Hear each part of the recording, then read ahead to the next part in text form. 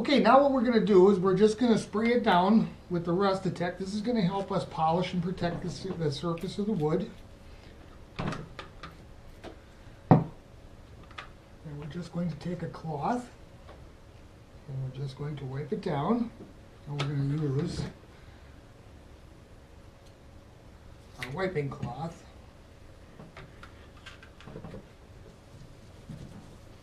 That's going to put a nice shine back into it. I'm going to wipe the whole gun down. Now this is good for both the metal and the wood.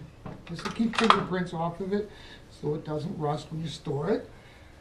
And it'll keep the finish protected against any dryness or moisture that's in the air.